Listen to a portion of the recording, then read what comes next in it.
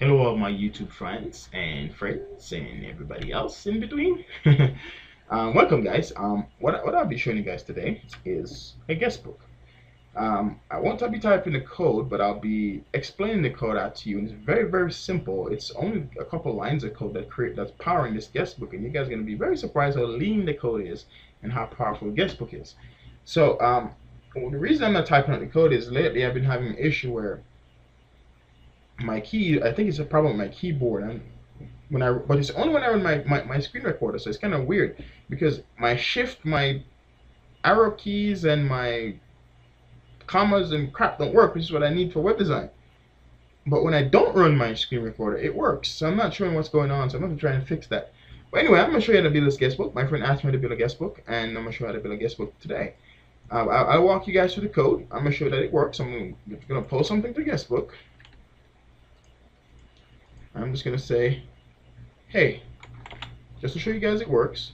Then we jump into Dreamweaver. Set all this bad boy up. So you see it says hey, and I set up, it says post by Matilda at 5:24. I'm not sure why it give that time because that's not the time here. On October 6, 2011. So it gives time. It's really powerful. I'm gonna show you guys how it works. So let's jump into what are you doing? Yeah, 7 basics. Yeah, it always does that with my screen recorder goes. Sorry about that, guys. It changed my theme because performance issues, and I don't know why, because I got a freaking large processor memory. I got an 8 GB memory, so I don't know what's going on here. But either way, let's run through this real fast. This is just a CSS. This is self-explanatory, guys. This is really simple. So just run. I'm not going to explain that. That's really simple. As you can see, there's not much to it. But I'm going to explain out the PHP side of things. The PHP is on board. I could have made an external file. I chose not to. The PHP is on board. So here we're connecting to our database, localhost, which is good for pretty much 98% of the servers out there. But if your server uses something different, you might want to ask your host provider what it is and put it in there. On my local server, my username is root. So I put root there. I don't have a password on my local server, so I don't use one. If you have one, that's where you want to put your password. This is where you'd want to put the database, name of the database that you're going to be connected to. So it's going to select in the database. And that's where you want to put that to. I'm going to skip down here for a little bit and then come back to this. And you guys will see why in a second here. So I'm going to start from here. This is where we start adding things to the database, okay?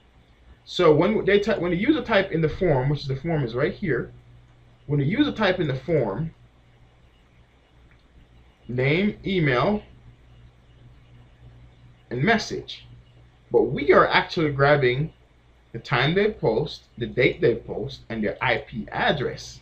So if they start being bad boys in your guest book, you can ban their IP address from ever showing up in your guest book again. So when they post name, email, and address, what this is doing, this is saying make ready to post to the database these fields. So it's going to post these fields to the database. So that's all that's doing, is posting all these fields to the database when the user hit send or post. Okay, if everything is entered correctly in the form, it's saying your post has been added successfully. So it's printing out this, which is the same statement as echo, and it says else, if they miss something, you did not enter all the required info. See what that's saying? Right here, where we're printing out the action for the form, we have an action of index. And the reason I put the action of index.php is because it's parsing to itself. It's processing itself. So if you ever change this file that I have as index to guestbook, which will make more sense, which you're going to have to do. So if you change the guestbook, you'd want to change it right here in line 83 to guestbook.php. So I just want to show you that as well. Okay. Now down here, what this is doing now is going to show all the contents of the database. So here we're querying the database. So it's starting from here. So we query the database. So it's select from guestbook. This is the name of the table in the database. Order by ID. So it's selecting the order by the ID the person posts. So if the person posts Dwayne, so Dwayne, Matilda, John, Jacob. So it's posting it by ID. So it's and DSC means descend. So it's descending. So the newer post is going to end up on top. If you want the other post to end up on the bottom, you can put it to ascend, which will end up on the bottom. So you can change that to whatever you like. Here is where we're actually printing out we're actually running a while loop here. So we're grabbing all this from the MySQL database. So we're using a MySQL fetch a sock function. So we're using a fetch a sock to grab all this from the database, and we say we're row equal MySQL fetch a sock ID. So where's the ID row? ID, grab that, grab the name, email, message, time, date, IP. So grab that. So it's making all this ready to be displayed back to the user if we decide that's what we want. So it's, even though we're not going to display all of this, it's pulling it all from the database, making it ready for the user to be displayed. Down here is where we print out what we want to show up. So here we're showing up the name. We're showing the name, time, they post, date they post, and their message. So that's all we're posting. We left out the IP address. You know, you don't want to publish people IP address. So we left out the IP address, but it will be in the database if you need to blacklist somebody. So after it grabs all this, that for you to, it makes it ready and it holds it there for you to be ready, and it shuts off the connection to your database. So whenever you create a PHP query to your database, you want to kill the connection, because if you leave it open, you're left it open for hackers, and trust me, they love that kind of stuff.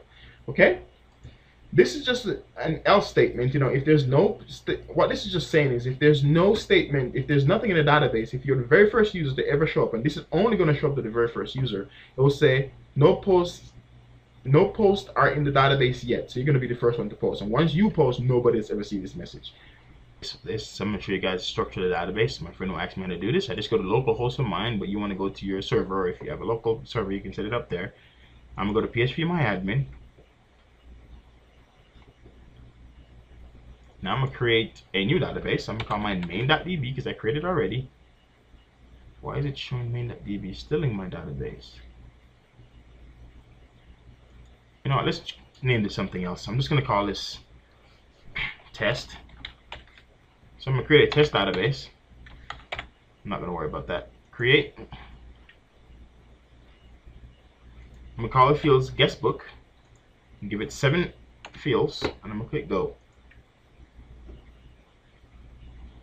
Now here we're going to create ID. I'm going to create a name. I'm going to create an email.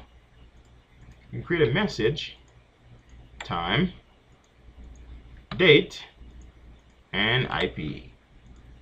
Okay, so for my email, I'm going to make it auto increment, primary, name, varchar, varchar, varchar, all the others are varchar. And for the length of my name, I'm going to give my varchar to name. I'm just going to do 100. I'm not going to get 255 because nobody has 255 characters in their name. 255 for the email, because some people decide they want some long ass email. Message 255. And time 50, date 50, IP 50. If you guys want to post a very long message, guys, if you want them to post a long message, you change this to text, and you do not need to put a value here. You delete that if you want them to have post a very long message. And text posts like 10,000 bytes. It's like 10,000 characters. So it's quite a long characters. So I'm gonna leave mine at varchar, but I just want to explain that. So if you guys want to do that, so I'm gonna click save. It creates my database. So I'm gonna jump back to here. I'm gonna refresh the page. It's gonna tell me cancel. It's gonna tell me my database is not being created because I need to change my name on my database here to test, because that's what I changed it to. So TEST, so test. Save all. Jump back to here. Navigate to the guestbook. No data in the guestbook. No posts are in the database yet, so we're going to create one. So I'm going to say my name, my email, hello, YouTube. I'm going to sign it. And there we go. It works. It says post by Dwayne Osbourne at 5:37 p.m. on October 6, 2011. So it works. So thanks for watching, guys. Hope this helps. There will be a link in the description for you guys to download this entire package and do whatever you want with it. Sell it, put it on your site, do whatever you want. I don't care. Peace out.